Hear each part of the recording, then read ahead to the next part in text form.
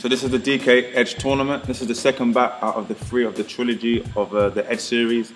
The speed is 2 out of 5, the spin is 2 out of 5, and the control is 3 out of 5. So as you see, the spin is a bit more, the speed is a bit more, and the control is less, because actually when you're really advanced, you actually control where you want to put the ball.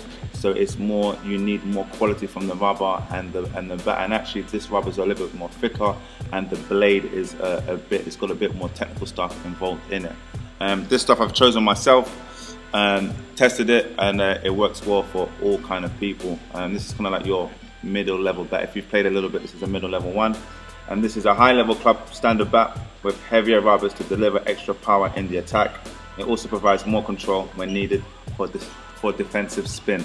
So this is all things that I've written up and just tested and analysed to come with what I think this bat does.